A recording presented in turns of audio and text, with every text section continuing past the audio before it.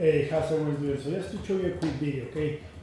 This is the VAVA projector with the Optima screen, okay? Just be careful, guys, because there's this company, Crystal Edge Technology, and I feel bad for the guy who pushes the black screen, okay? Because he's not working with his projector. Every projector is different, guys. Not every screen is gonna work for every projector. Especially these screens are only for ultra short projector, okay? And also, if you go to black and your projector doesn't have that kind of brightness, you're not gonna get good images, okay? And right now, I just only have my lights on. You can see the lights on from my living room, and also I have my ambient lights from the outside. I'm gonna open my ambient lights for my living room so you can get an idea, okay? Right now, I have the ambient lights from the outside, and I'm in Arizona, guys. It's pretty bright in Arizona. Let me show you.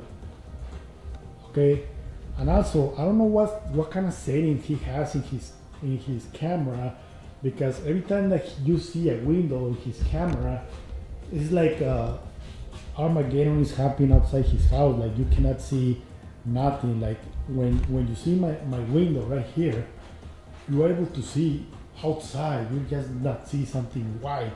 So that means that his ISO has so much brightness that you're not actually seeing his demonstration correctly. Okay, and just to show you guys, be careful what you're getting. Hope that guy gets his money's back, because to be honest, not every screen is gonna work for every projector. That's why you need to choose the correct paintings if you're not doing with the paintings for your projector. If you don't have the lumens, don't expect too much, okay?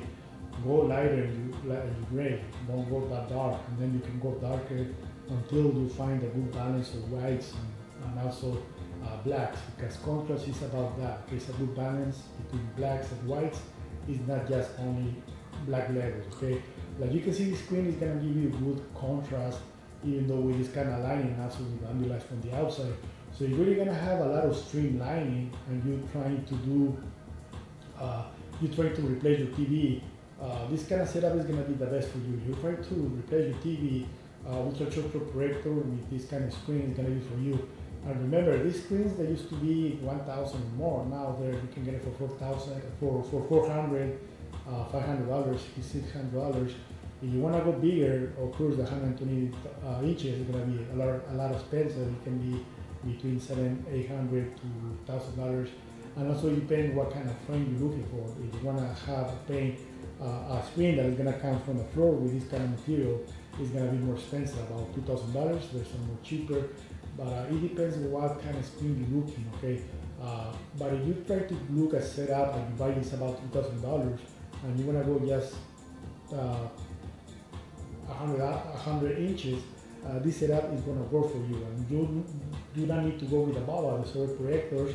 There's also the Optima that you can go, that is a better projector, but I would really recommend you to use it with this kind of screen. You're going to see a big difference, especially when you have a lot of ambient lights in your house. If you don't have a lot of ambient lights in your house and you want to control your lights, a painting is going to work for you, especially if you're going to have your room dark. You're going to have good contrast, like OLED almost, where you have a good gray, not the dark gray, okay? Just a good gray with the lights off. You're going to get good contrast, and it's going to be amazing, okay? Also amazing picture. So thank you guys for watching. If you guys have any questions, let me know. Send me a question. I'm kind of busy right now, but I'm able to answer your questions. If you're trying to replace your TV, this is going to be the best setup that you can get. A ultra short projector with this kind of ambient light. This is going to reject the ambient light from your ambient light or your artificial light. This is going to be the best option to do. Okay, so thank you guys for watching. Have a wonderful day.